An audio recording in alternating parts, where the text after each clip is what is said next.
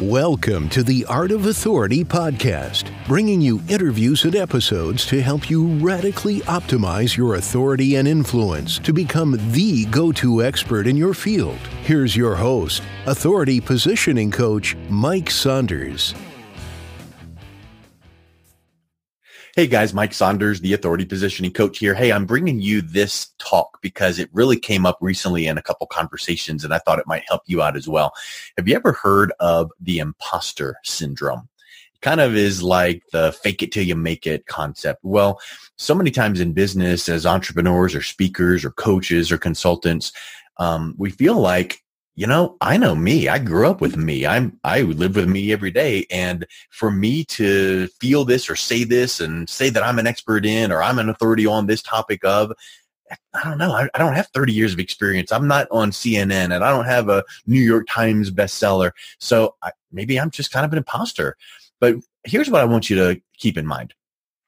Sometimes what you do know is 2 to 3 steps beyond where your current target audience is. And you can be real and you can be authentic and you can be transparent in what you do know about your area of expertise. Because if your area of expertise is tied in so tightly with what your target audience is dealing with and they have a certain problem that you have a solution to, and your area of expertise is able to help them through that, whatever that is, a product or service, now you're not an imposter. Now you have that extra level of experience that maybe you solved it. Maybe you lost 20 pounds, gained 20 pounds, and you can walk someone through that process. Maybe in business, you made 20,000, lost 20,000, and you can teach someone the lessons you learned through that. And you don't need to have made, let's add a few zeros, made 20 million, lost 20 million.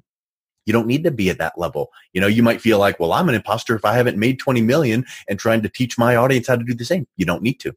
So what I want to encourage you with here today with this message is don't feel like when you are positioning yourself as that credible authority or expert in your field, your area of expertise, you don't need to have massive success in that. You're working toward that, but you have more success than your target audience does. And you're speaking from the heart and you have some practical, tactical ways that they're implementing, that they can be implementing what you are teaching them through. You're guiding them through that process, right? So when you become that educator and that advocate for your target audience to help them to solve that certain problem that they have, and don't be all things to all people, right? So really fine tune it, dial it in.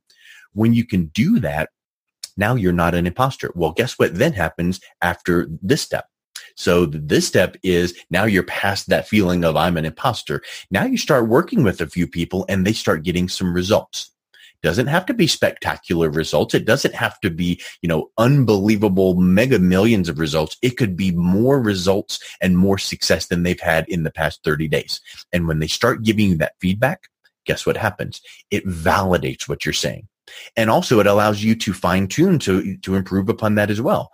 But when that happens, your belief in your own process, your belief in your self-confidence, you kind of sit up a little more tall, you walk a little more confident, you speak a little bit more authoritative, right? You never walk in a room and say, "Hark, I am an authority and expert in this. You must listen to me." No, but when you do interact with people, you come at that interaction, phone call, email, webinar, personal interaction, it doesn't matter. You come at that from the feeling of wanting to help them and serve and be that educator and advocate for them. But you come at it from that confidence that, hey, what I've done in the past will work for you. Let me tell you this one case study.